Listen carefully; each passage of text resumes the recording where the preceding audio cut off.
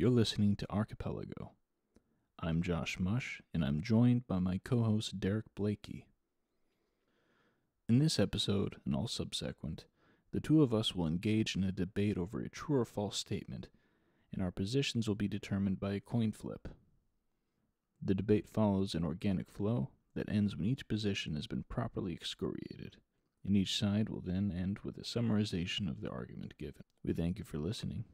Now on to the show. Today's thesis is pleasure is the ultimate good. We'll now flip the coin. Derek will be flipping for himself. If he gets heads, he will be presenting the argument for in favor of pleasure is the ultimate good. If he gets tails, he will be arguing on behalf of that opposite. And here, ladies and gentlemen, and our friends beyond the binary, here's the flip. And I'm landing on heads today, which means we are, I, Derek Blakey, am arguing in favor of the fact that pleasure is the ultimate good. And as with always, the negative goes first. So I will go ahead and argue that pleasure is not the ultimate good. And I tend to want to lean more towards a sort of like the Christian angle of it. You look at a lot of Western culture, a lot of it is founded upon a denial of pleasure in preference of higher order thinking, higher order goods. So, for example, Christianity, whether you like it or not, is the foundation of modern Western discourse, and I would say that what makes it such a strong ideology is because of the discipline that it incurs. So if you go even, Orthodox Christianity, there's restrictions upon diet, not eating meat on Fridays, not eating dairy products on Wednesdays, and then of course the prohibitions of sex and masturbation, which have certainly in sort of modern liberal critiques have said is oppressive, but if you ask the conservatives, they would say it's the drifting away of that of the prohibition and the suppression of pleasure is what's led to a current state of decadence and decay. And you can see states like California and New York. You go there and there's these freewheeling hippies, if you will. They're doing drugs, they're having sex, they're engaging all levels of debauchery. And look at San Francisco, and you see human feces lining the streets. You see people robbing stores. You see all manners of sort of social dissolution. And to me, it seems that's a pretty good argument for why these prohibitions were in place. You don't look back and, well, you can even go back to ancient Rome before, Constantine adopted Christianity. Nothing but debauchery and sodomy and all manner of let's say decadent acts. And it is through the prohibition of that there you contrast that with the Holy Roman Empire, and you see mass conquest, and you see beautiful architecture, beautiful art, thought-provoking philosophy, and you look at all the sort of splendor that arises from the prohibition of these base desires. Now, to say that it doesn't still exist, you may perhaps point to the Catholic Church and the pedophilia and so on. So, but again, that kind of goes to the failure of adopting the ideals of the Christian and Western sort of suppression of pleasure, and that's what I'll open. Well, I do think that a very big misconception, about people like just pursuing pleasure, it doesn't mean that you can't find pleasure in pain or discipline. In fact, we've got an entire word dedicated to it in the English, lexicon, and that's, masochism. And there's there's a certain level of masochism, with discipline. You feel good that you put yourself through the pain, that you put yourself through that work, and if you didn't feel any sort of satisfaction or pleasure, from enduring these hard tasks, that's why people, climb giant mountains and stuff like that, because it's difficult and it's rewarding. And if those things didn't provide pleasure, there's nothing to motivate the human mind, and that's the only thing uh, that matters to the human body is pleasure, and to an extent, the mind. And from the very wise words of one of my professors is if the body ultimately just wants to sit around and eat, sleep, and shit. And so but your mind doesn't want to do that, and your mind will it'll get so suffocated in that environment, it'll become depressed if you actually do that. And that professor acknowledged that that's what the body wants. But mindful pleasures are often difficult, hard to attain, and those pleasures are attained through discipline, and through controlling oneself, because it's rewarding. And I don't think you see too many cheery alcoholics, for the people that indulge way too heavily with certain substances. None of those people are satisfied or happy with their lives. Maybe there's a handful of them, but it's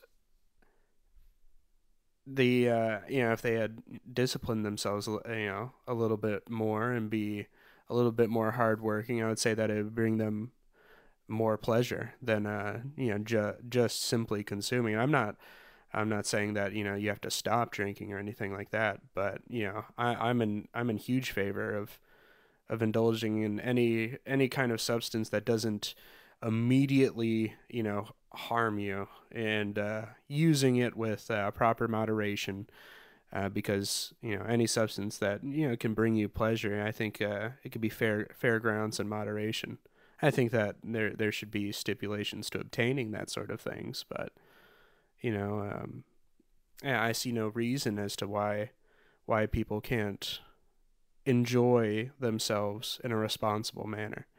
And I think that we should have some guardrails up for it, but pleasure is the penultimate good, I would say. It's it's what dominates every facet of our lives, and what we do. For the people that do CrossFit, they don't do CrossFit just because it fucking sucks to do. They do CrossFit because at the end of the day, they think to themselves, like, hey, I just did CrossFit, and they feel good from that, whether it be the high horse philosophy, or just that they did something difficult. It's makes them happy to have done something difficult. And so it's by that stance that I say that people are very confused on the sentiment that that pleasure is the ultimate good. Pleasure is obtained through so many ways, and pleasures obtained through pain. I see what you're saying, but even in your defense of pleasure, you mentioned the alcoholic and the drug addict. For example, you say that you should have guardrails, but that would imply that a certain level of oppression or suppression of the will, or suppression of the pleasure, is desirable.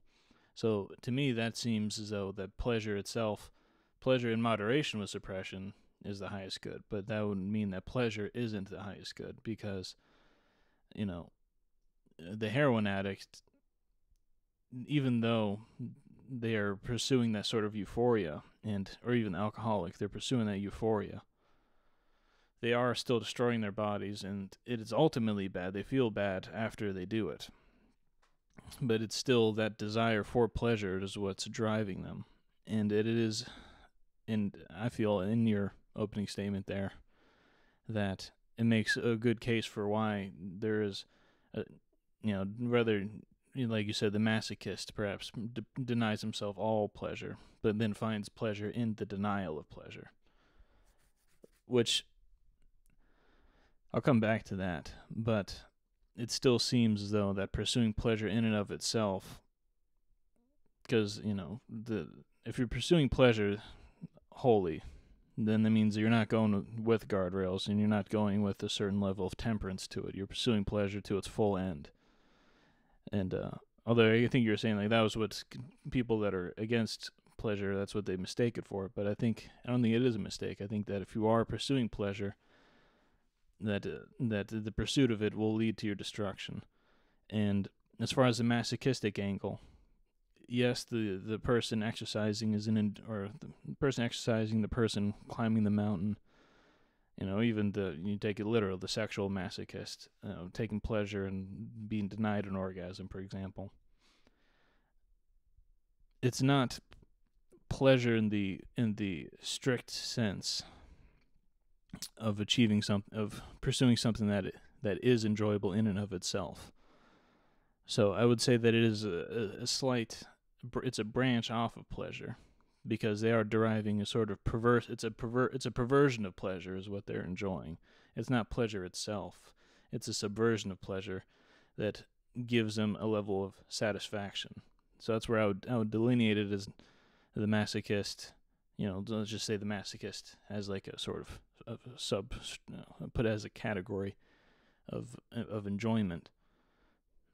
I would say that they're not pursuing pleasure, but they're pursuing satisfaction, which I would draw a line between.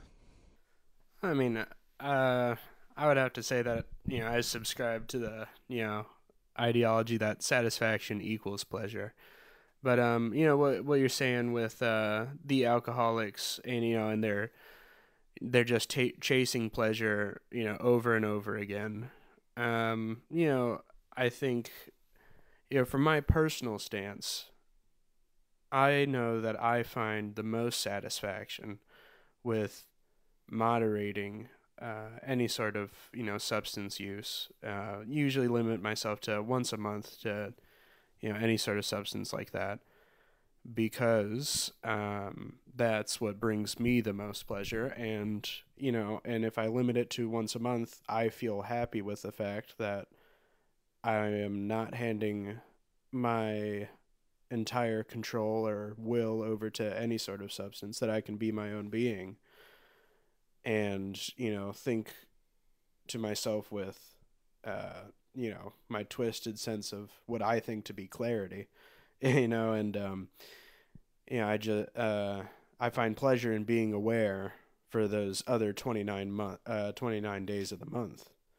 And for those people that are chasing after that heroin high and things like that, and they are destroying their lives, but they are receiving pleasure.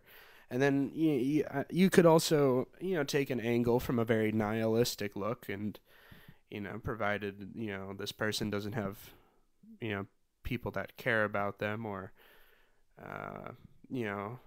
or if they've got no next of kin, and if they're shooting up in the streets, many people say that those people don't matter, but who's to say that anyone matters? Who would go back and reference, I think, one of our earlier episodes, in the vast scheme of things, none of it matters. And the best that you can obtain is a name in a textbook, and or maybe someone builds a statue of you. But other than that, there's not too much further to be obtained from a personal life. And so it's by that basis that I would pursue what's making you happy. And I'm not saying that these addicts should go and shoot up as much as you want. What I would encourage them to do instead is take a step back and think, without these substances, are you happy? And if you are on these substances, are you really happy? 99% of the time, even while they're on the substances, they can probably say, like, no, I'm not really happy. I'm just high. And I would say that that's not true pleasure. I think that, you can be high or drunk and it can enhance pre-existing pleasure. And then that also, leans into the fact, another one of my personal rules. You never use any sort of substance while you're feeling bad. For one, it increases your chances of addiction, and two, substances that are depressants like alcohol that make you feel a lot shittier if you're sad. So you don't drink when you're sad. You only drink when you're happy because that'll amplify that feeling. It'll make you so much happier. And so, because whenever you drink and you're sad, you're not truly happy. You're just fucking drunk. So, and it's by that virtue I would say that, the people that are shooting up as an addiction and they're on the streets, that's a means of escape. They're chasing escape, not pleasure. So it seems like to a certain degree you're also equating happiness with pleasure, which I'm not sure if that lines up entirely, because let's take like the orgasm for example.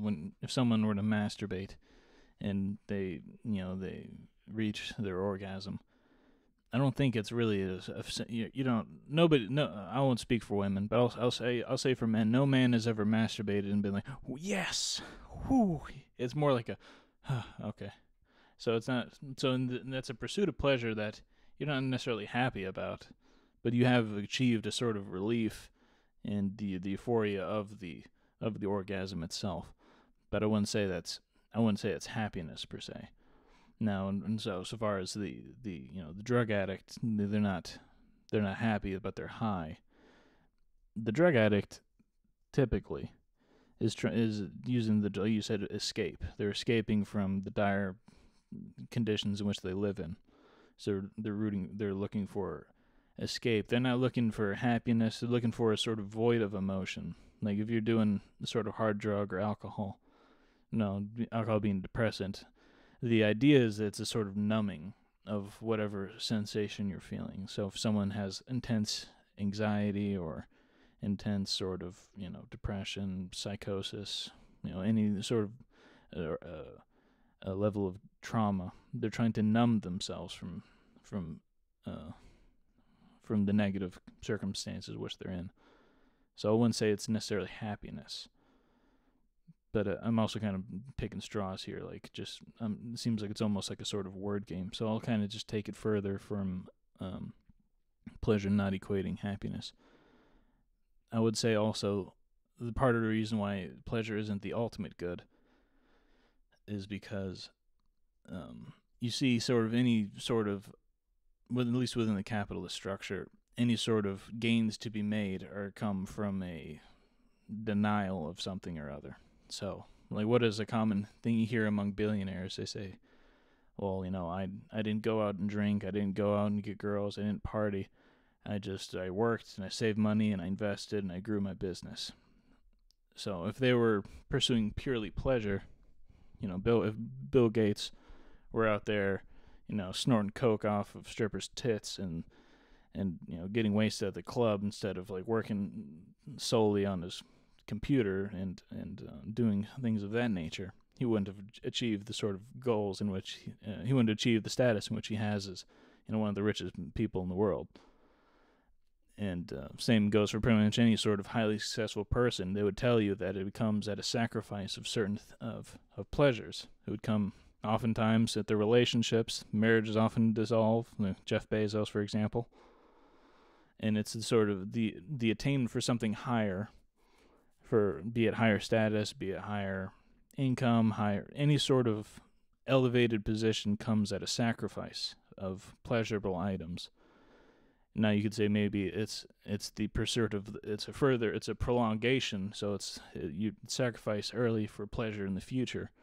But even as they acquire more statuses and so on, look at Elon Musk, for example. He sleeps in his office, he has all these. Whether it's true or not, I'm not going to go into whether it's true, but I'll say what he said at least is that he still lives at a sort of denial of pleasure, in even achieving the status in which he's had, and maintaining that status requires perpetual sort of delay of gratification.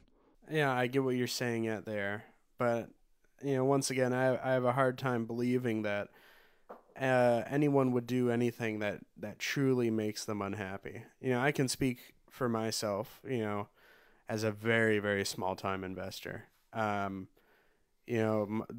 denial of, spending that money, it makes me really happy to see it in the stock market, to see that balance, just for one, be present, and two, to see the numbers fluctuate. There's a satisfaction in it. And, further still, for these gentlemen that run these multi-billion-dollar corporations, I doubt that Elon Musk or Bill Gates would do anything that truly makes them unhappy, because they, you know, for one, they're making a lot of money.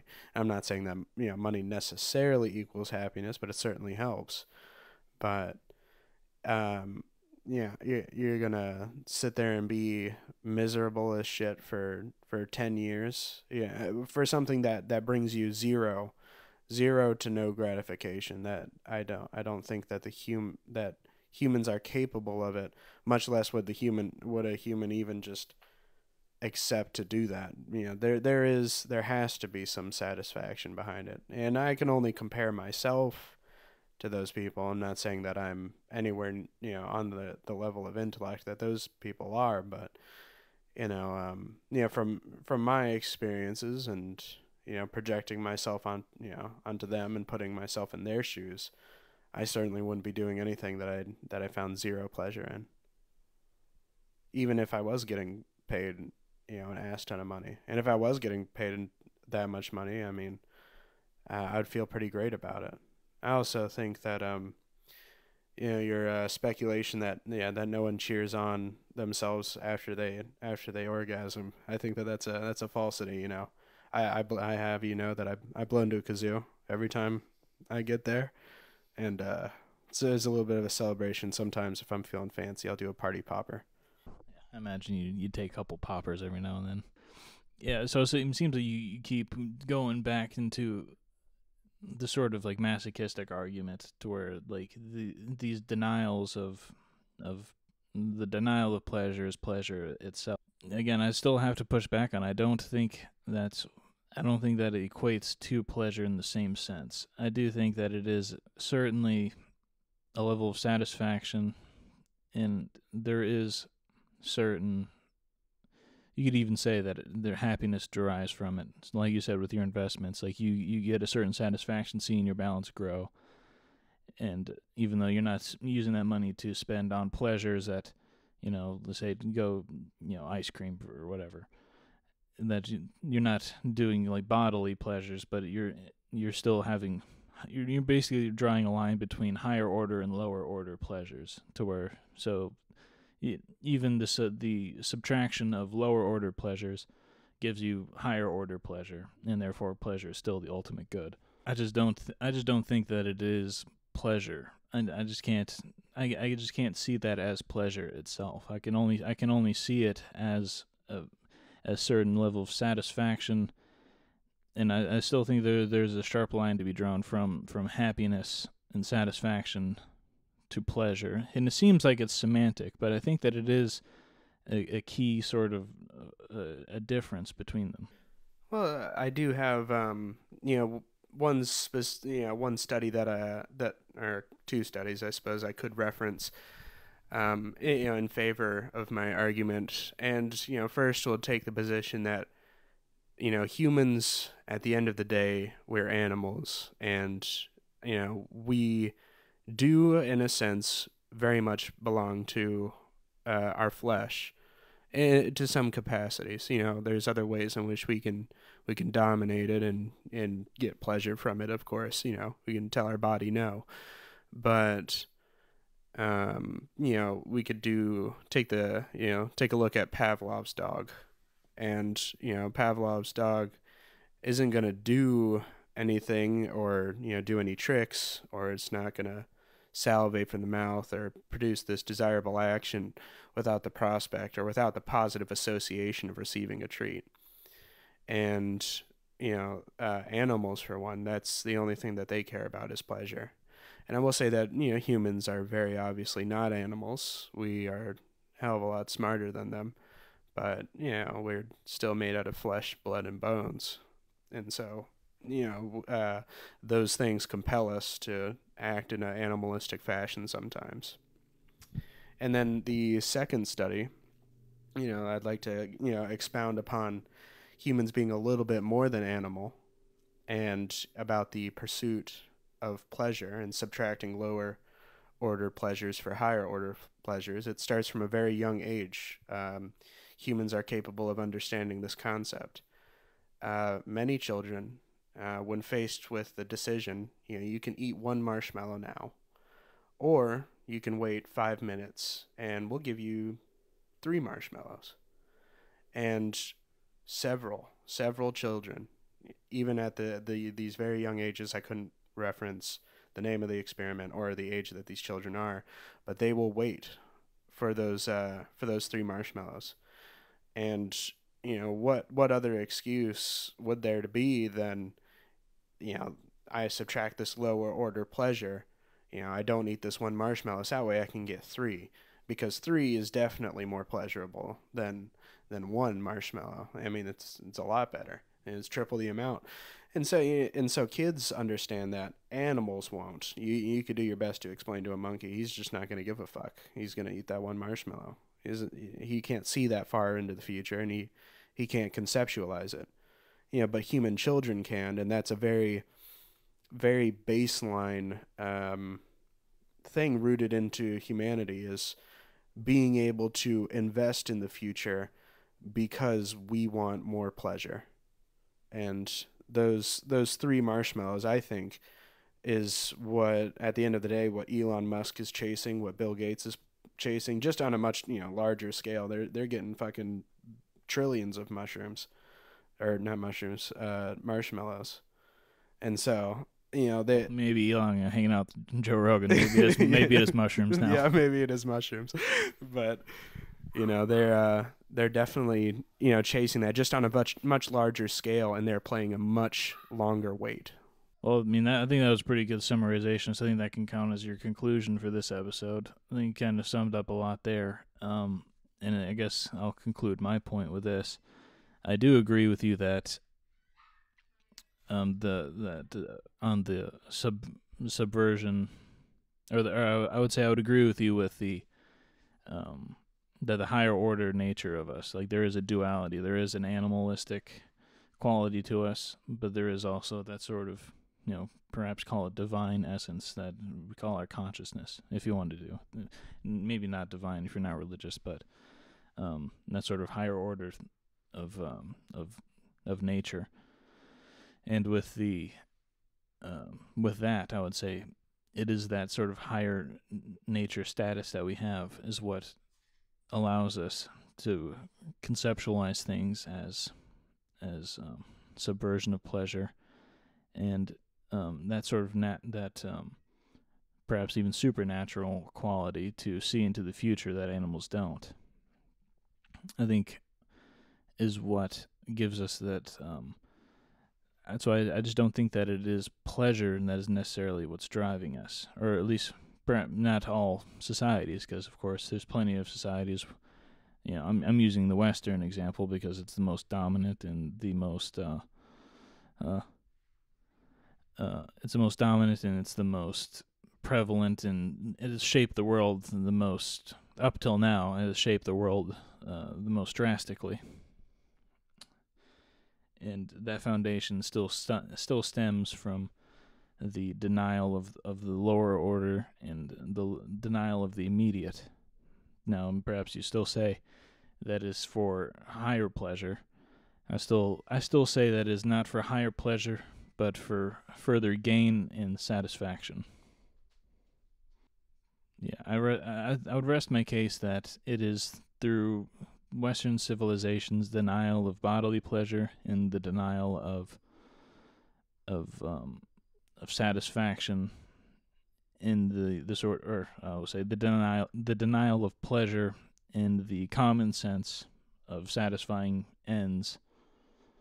That is what's allowed the Western tradition to be that sort of dominant force and to be that world-shaping quality in which it has. And no, you can still, if you have anything to conclude with, you can finish here. I do have I definitely acknowledge that fact. Like the Western world, and their denial of pleasures. There's an argument to be made that their reservations was what helped them build their empire. But and just one kind of final push for pleasure being the ultimate good. The Greeks pursued all kinds of pleasures, of many debaucherous varieties, and they are they stand as one of the most culturally impactful societies to ever have existed. And even now, we cite Greek philosophers, unless you're Stoic or those people, they don't believe in pleasure, but lots of Greeks certainly do. Yeah, certainly the Cynics and the Stoics, of course, which Stoicism still carries on annoyingly today. I'm not a Stoic by any means, but there are certain those traditions do carry on. But well, I guess we'll have to rest the argument there. This has been Archipelago. I'm Josh Musch, and I am Derek Blakey, and we'll see you on the next episode.